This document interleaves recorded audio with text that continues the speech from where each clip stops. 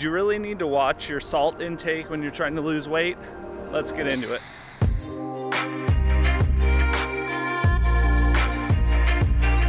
Welcome back to another episode of Walk With Me, everybody. This is Josh here, and today we're talking all about salt. Now, I remember back when I was losing weight, everyone always told everybody else to make sure and watch your salt intake because too much salt can be bad for you and it can hinder your weight loss.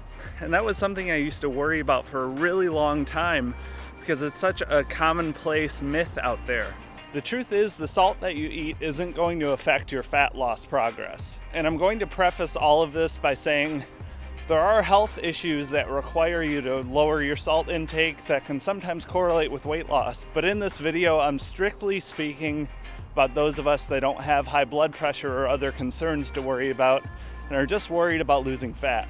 The reason this is said so often, when you have salt in your diet, salt will actually make you retain water to an extent, but that emphasis is on water and not fat. So sometimes an excess of salt will make you hold on to a little bit of extra water in your body, but sometimes that can actually be a good thing.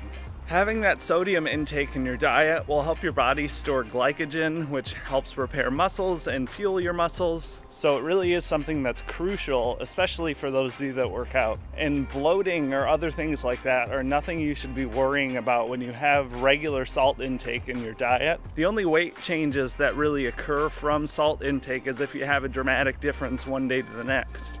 So say you go out to dinner, but you normally cook at home, that might cause your weight to spike.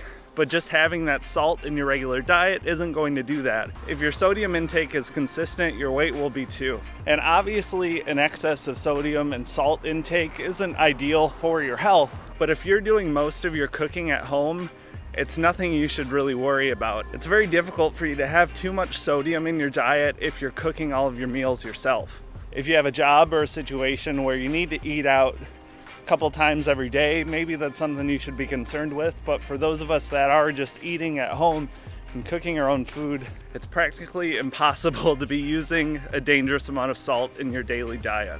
Using salt in your home cooking is one of the most important things for improving the flavor of a dish, and it's probably the #1 thing people don't put enough of in their food at home. Especially if you're cooking lower calorie meals that usually have a little bit less fat or a little bit less carbs, your meal is gonna be a lot less satiating.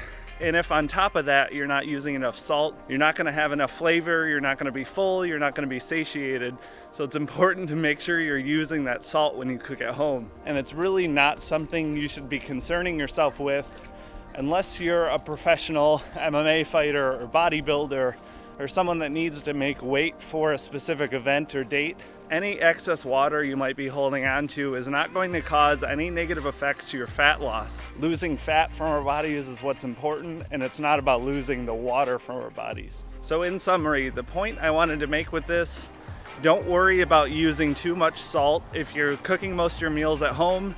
And don't worry about your salt intake when you're dieting unless you have some sort of other health concern that requires it. Salt is one of the most essential tools in the kitchen, especially when you have lower calorie meals with less fat and carbs. So stop worrying about the salt intake. We have plenty of other things to worry about when we're dieting. It's not a problem at all. But I hope this helps for a few of you. It was just a really basic idea I had in my head. I remember I struggled with this for a long time when I was losing weight. I always watched my salt, but I didn't really know why. After learning more now, I realize it's not necessary. So if this helped, please like the video. It helps the channel grow quite a bit, and subscribe if you're not already. I put out new videos every Monday and Friday. But until next time, I will talk to you all later. Have a good one.